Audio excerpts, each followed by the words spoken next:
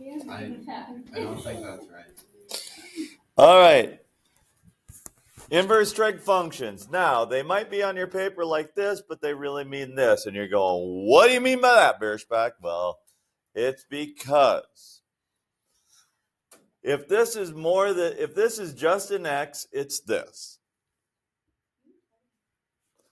But if this is more than an x, then you have to take this times the first derivative of what the more than x is. And if it's times that, basically it goes on the top. Okay? So these three functions, you're going to go through enough of these where you'll start recognizing, oh, that's a tangent function. Oh, that's a sine function. We don't use the cosine one very often. We just see sine and tangent most often. Now, the word arctangent is the same as an inverse tangent. So arctan, intan, inverse tangent are the same. Like arccosine or arcsine are the same as inverse sine, inverse cosine. So you just need to understand that. Okay? The only difference between sine and cosine is negative. Sine is positive. And inverse tangent is 1 over 1 plus x squared. Okay.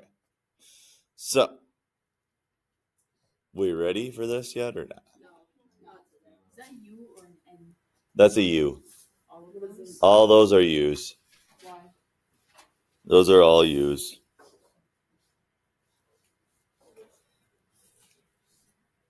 And why do we use U? So it's not an X. So it's not just a thing that's alone. Okay? Lovely. All right. Nope, not yet. So the arcsine of x over 4 is the same as the inverse sine of 1/4 x.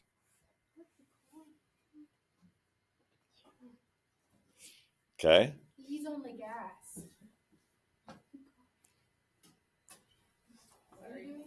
Does that just rewrote it? Cosine? I just rewrote it. Yeah, that does say cosine up here. This thing does say cosine. Yeah, I'm sure. So, inverse sine of 1/4 x, the u is 1/4 x. Okay? So, what is that equal to? Well, that's equal to, what's the first derivative of 1/4 x? 4/4. No, it's just 1/4. Oh, yeah. I was thinking x to the 1/4. Yes. Sorry. Okay. So the first derivative of 1/4 x is 1/4 over the square root of 1 minus 1/4 squared is 1/16 x squared. That was a heavy sigh. So this would be 1 over 4, the square root of 1 minus 1/16 x squared. And we just leave it like that.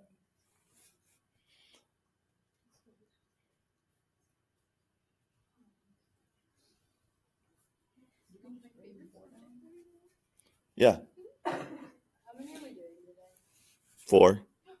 Since you didn't give us just Yeah. give us one last class. How many assignments are we gonna end up with? 8. Somewhere around there. For the weekend. They're so nice. Everybody's working on the weekend.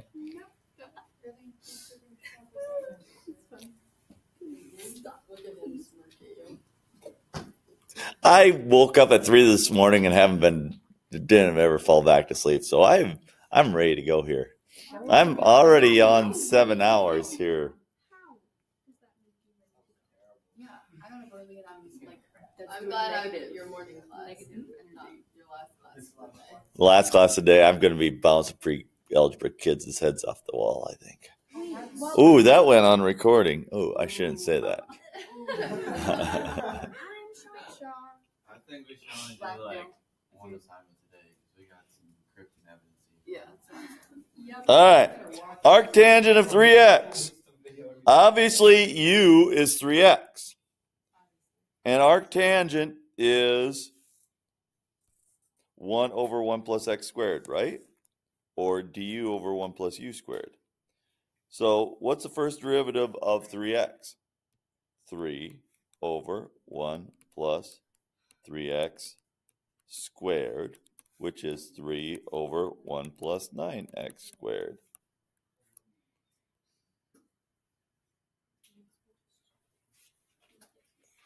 Okay? Easy peasy lemon squeezy for that. You're just following formulas here. So it's not that difficult. You're just following formulas.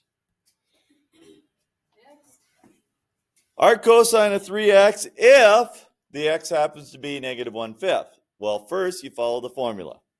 What's the formula for the arc cosine of 3x? Well, it's a negative out front. What's du of 3x? 3 over the square root of 1 minus x squared. So it's negative 3 over the square root of 1 minus 9x squared. Now, that's what x is. So you just plug it in for x. At negative 1/5 squared is negative 1 over 25. So it's negative 3 over the square root of 1 minus 9/25. Are we all right with that? Ellie, you paying any attention to this? Okay. 1 is 25/25. So 25/25 minus 9/25 is 16/25. And what's the square root of 16? 4. What's the square root of 25? So it's it's negative 3 over 4/5. We don't leave it like that. Times 5 over 4. So you get negative 15/4. There you go. Yeah, I'm paying attention. Yes, you are.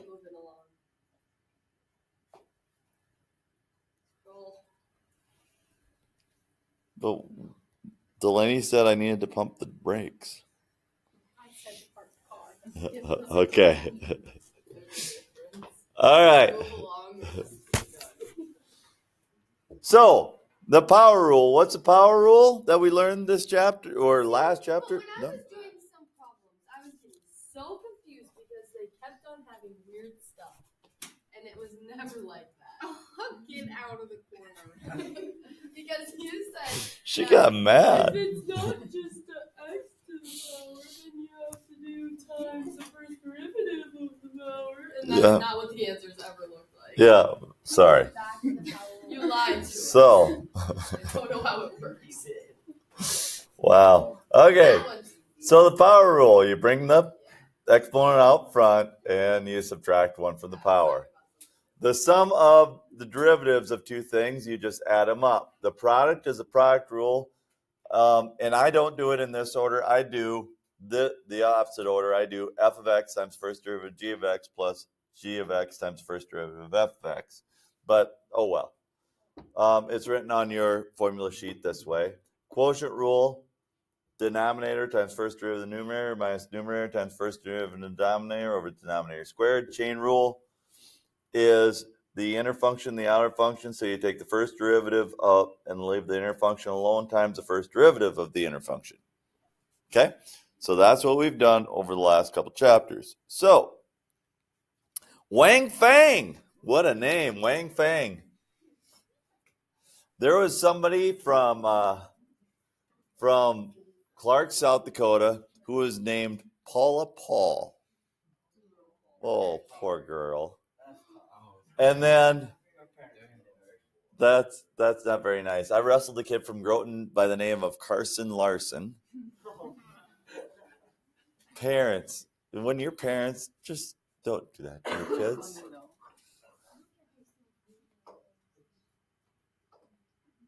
All right, Wang Feng tried to find the derivative of that. Here's her work.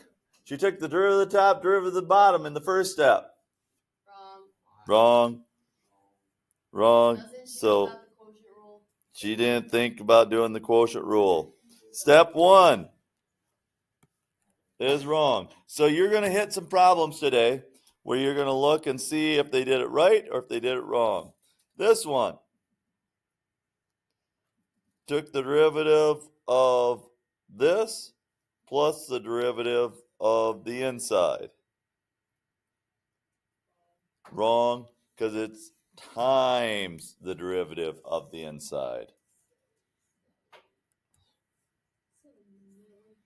So it's not that. Yeah. Okay, how would you rewrite this so it can be differentiated using the power rule? You would just do what with that x on the outside? Just distribute it. Just distribute it so it looks like that, so then you can use a power rule. Okay? Very straightforward. Could you rewrite this so you could use a power rule?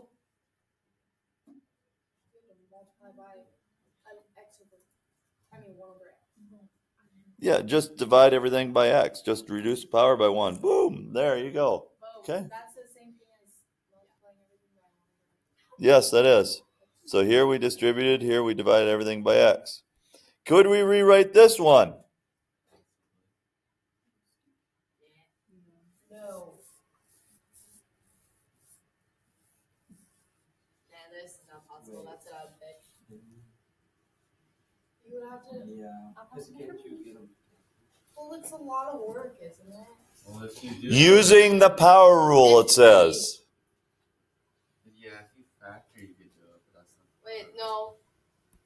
You can't use the power rule because this would be still the quotient rule. I mean, that would be the closest one if you would do long division and get that. But still, you'd get the quotient rule. So really, you can't do the power rule.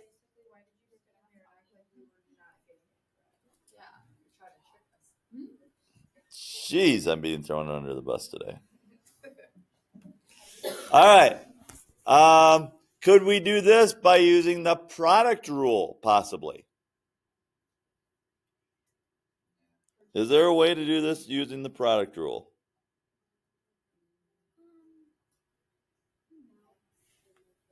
A is a product rule. Because 1 over 3 is 1/3. X on the bottom could go to the top and be x to the negative 1. So if you took the sine of x times 1/3 x to the negative first, that would be the product rule of that. So yes, A could be done using the product rule.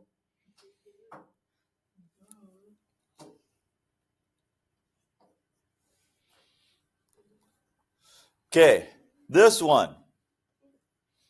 Now people hate these problems. Product then quotient. No? Chain then quotient. I would say D, quotient rule, then the chain rule. Why do we have to use a chain rule?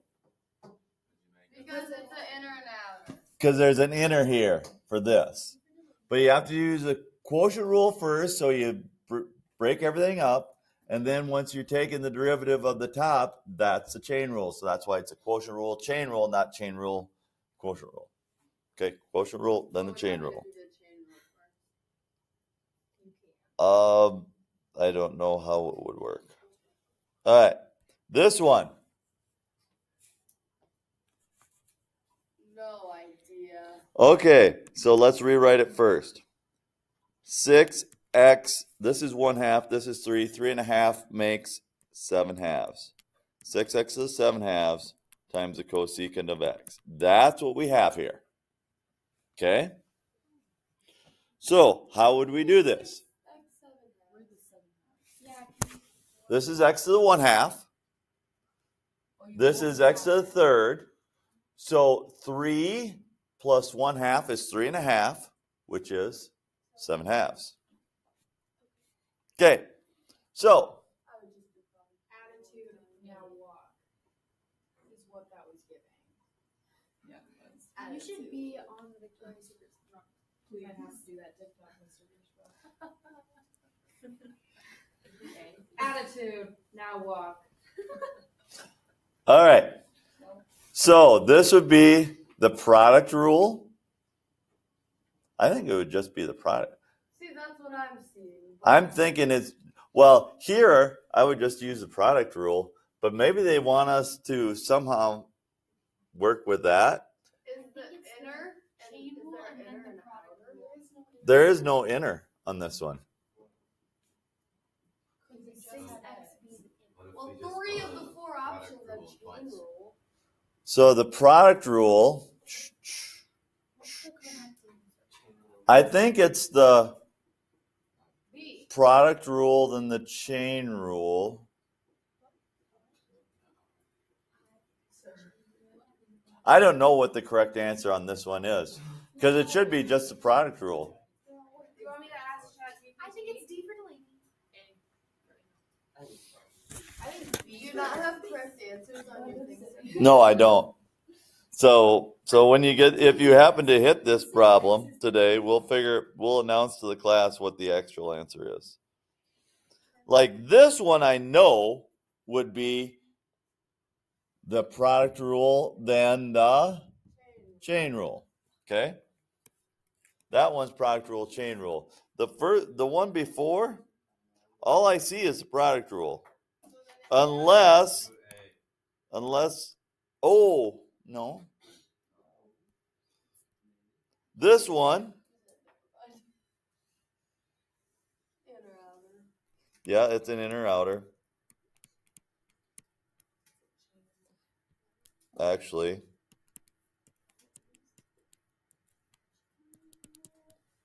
so there's an inner. Chain rule. Chain rule again. So is it not B on that other D for Delaney? Product and then product again.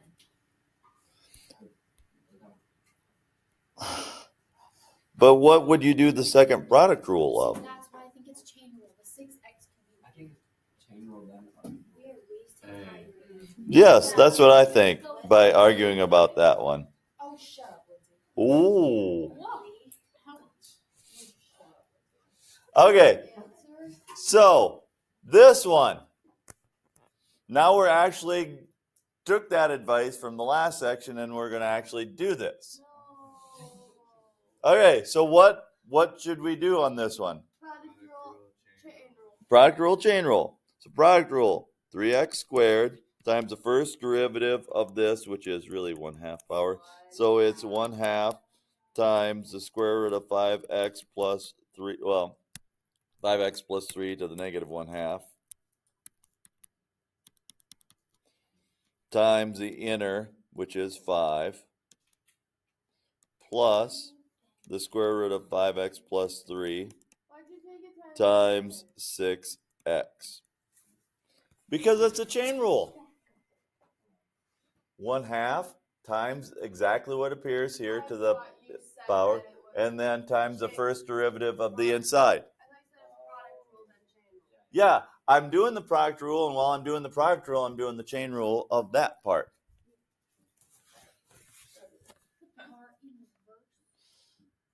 Okay, so if we want to reverse this, this is what it is. It's the first thing times the first derivative of this. That's why I went through that whole thing saying product rule then chain rule. Not product rule combined with chain rule.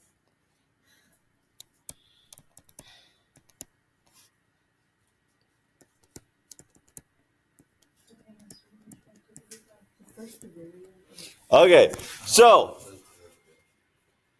you're taking the first times the first derivative of the second plus the second times the first derivative of the first. Okay? No, this is just what steps we're taking. No, I know, but like, did you actually math it out yet? Then, when we mathed it out, the first derivative of this is this up here, which we use the chain rule to do this. So that's why it's product rule, chain rule. I just wrote it in one step because I was thinking that you could see that, what we're doing at one step. So why is the first derivative of that? Why isn't the first derivative of the square root of 5x plus 3 just 1/2 times 5x plus 3 to the negative 1/2? Why is there a times 5 at the end if it's just... Because there's an inner and an outer of a square root function, and when you take the... There's an inner and the outer of that? You don't need Yeah, the outer is the square root, the inner is the 5x plus 3. So you have to take the first derivative of the inner times the end of it. So we get, in this first part, 15x squared over 2 square root of 5x plus 3 plus 3x squared times the square root of 5x plus 3. Now you're saying, hold your horses, Mr. Bierschbach. There's not a single one of these that matches that. Well, yes, I know that. Because we need to get a common denominator, because right now this is over 1. So to get a common denominator, we multiply this one by 2 times the square root of 5x plus 3 in the denominator. So you multiply the numerator by 2 times the square root of 5x plus 3. What does that give us? Well, we take real number part times real number part, and square root part times square root part. I should say whole number part times whole number part, but whatever. So we get 6x squared times 5x plus 3, because the square root times square root is what you get, over 2 square root of 5x plus 3. And then we distribute. So we get 15x squared plus 30x cubed plus 18x squared over 2 square root of 5x plus 3. 15 plus 18 is 33. Uh-oh. Nope. Where'd Mr. Bierschbach go wrong?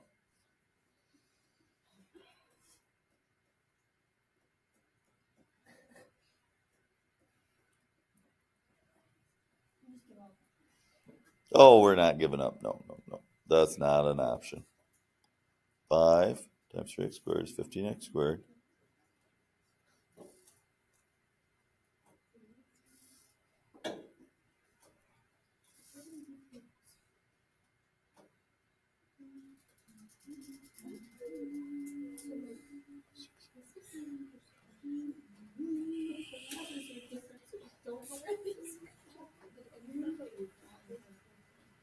Whoa. It's not 3x squared. It's 6x right here. And then when we multiply, it's 12x times that. And 12 times that would be 60x plus 36, 60x squared plus 36. Add those together, that's 75x plus 36x and that. What screwed me up is I used this, not this. Stop.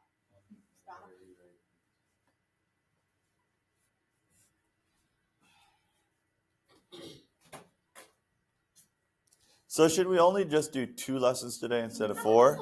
Just the one is good. I think two. There's 2 on this. There's 2 on this, yes. I don't want to, because when do we get behind and we have to do 8 in a single class period? I don't want to do that again. No, I think we need to slow down on this chapter because I don't know anything that's going on. Because Then we can get to the final thing, we're going to have to go all at the same time anyway. Can we just work for a little while and see where we're at? No. We won't have time. No. We're going to keep going on this till we get to the bottom of this. Ooh, we're at the bottom of this. And then we're going to work on this. We'll see.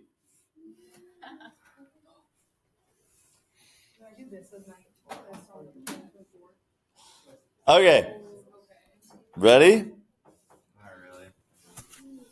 What do you think we do here? Product rule, there's no product rule here.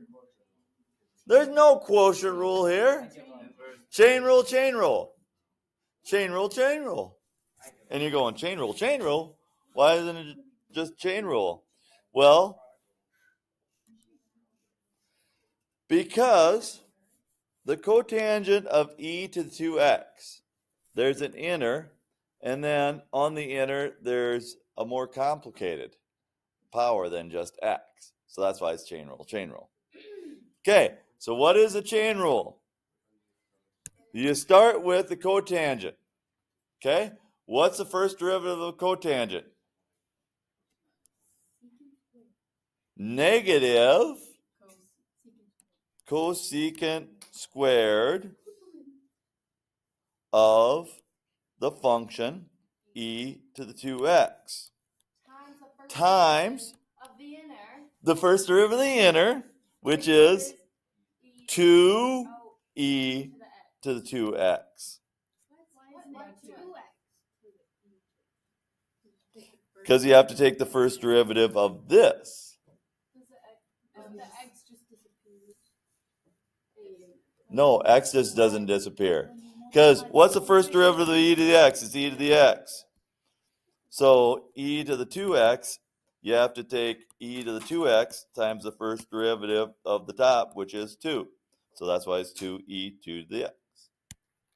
So that's the chain rule for this. So we applied the chain rule to that. And that's what we got. Okay, now can you just do it all again? Okay.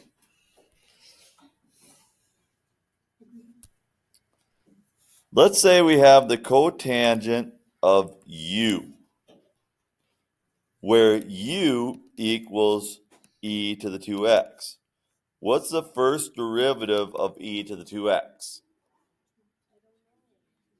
E to the 2x times the first derivative of its power, which is 2, or 2e to the 2x.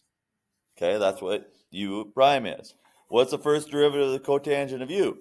Well, it's negative cosecant squared of u times the first derivative of u. Okay. So now if we just fill in u and u prime, it's negative cosecant squared of e to the 2x times 2e to the 2x. And if you bring the 2 out front, then it's this one.